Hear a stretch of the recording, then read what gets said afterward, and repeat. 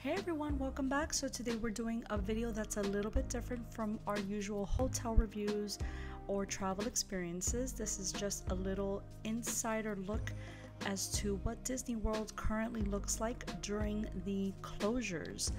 Now, I must say a little side note and disclaimer that this video was actually shot before the Orlando stay-at-home order, and I am sure that many of you are going a little stir crazy in your home, so that's kind of the feeling that we got after almost 3 weeks of staying at home, keeping our distance from everyone. And so we decided to take a ride. Why not? And one of the areas that we thought of just to see how the traffic was at the time was Disney. So as we went around, we did expect to see some light traffic, perhaps maybe due to some hotel guests still around the Orlando area. However, we were really surprised to see that there was not a single car in pretty much the entire time that we were driving. We did see maybe some cars coming up the other side on the left, but on our road there were none. It was pretty surreal, to say the least, but this actually shows that the stay-at-home orders are being taken seriously, so that was a bit comforting in a way, as weird as that may sound, and just knowing that people were keeping safe. Now, we decided to go back a little later on to see if the traffic had changed. This was on the same day, and as you can see, driving through the iconic Disney World sign, although there were 2 cars way up ahead of us, beyond that, there were no other cars.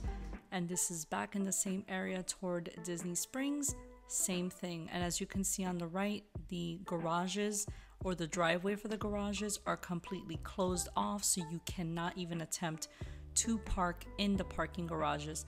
We also saw that there were a couple of law enforcement officers, just in case people try to sneak onto the property, which of course we don't want to see that. So there, in addition to that, there is a ton of security vehicles also. They are not featured in this video, but we did see many of them kind of circling around the properties and making sure that no one was out and about.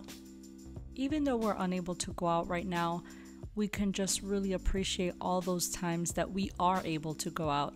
Even though we may be at home for a couple more weeks, just know that this will be over sometime soon, hopefully, and we can go out and about once again. So just make sure that whenever you do go out, you appreciate those memories and that time with your family every single time. So even though we're not traveling, we do have some exciting videos coming up, including our awesome, fantastic time on Mariner of the Seas from Royal Caribbean. This was right before everything happened, so we were able to enjoy a little weekend getaway with everyone. So we will bring that video to you soon, along with some other videos that we haven't shared yet. So we hope you like, subscribe, comment, and we will see you next time, guys. Take care. Bye.